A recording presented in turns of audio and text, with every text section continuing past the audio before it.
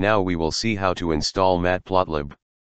To install Matplotlib, you can use the pip command in command prompt. But first let's go to the browser and see the installation guide from the official site of Matplotlib. When you open the browser, Google search for Matplotlib download. Click to the Matplotlib download link. The first and second link are same in search field. See the result and click installation instruction. After clicking it you will be directed to the installing instruction.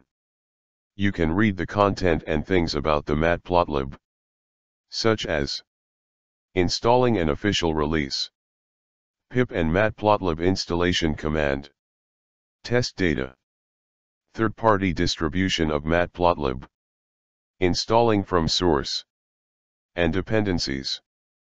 But we are currently interested in installing the Matplotlib, so go to the search bar of Windows. Search for the command prompt.